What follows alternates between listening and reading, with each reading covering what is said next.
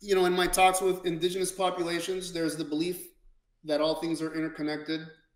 There's the belief that we always live in an existential crisis, and the only way through it is to have a successful conversation with the environment. Existential crises are not things that we're going to be able to avoid with technology.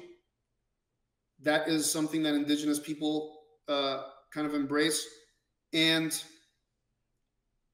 this kind of sacredness in approaching life and recognizing that it's all an interconnected system of systems, and that our main role is to be stewards and custodians of the environment versus owners of it.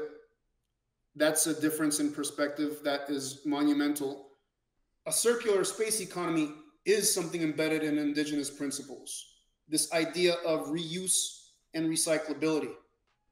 If we do nothing else differently now, conflict, domination, monopoly. That's where I see things going.